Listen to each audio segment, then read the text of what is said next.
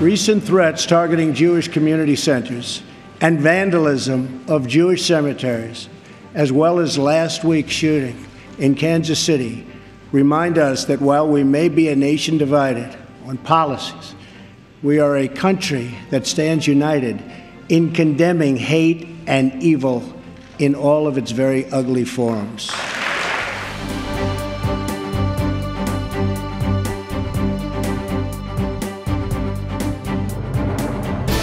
Tonight,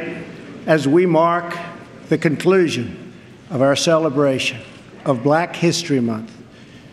we are reminded of our nation's path toward civil rights and the work that still remains to be done.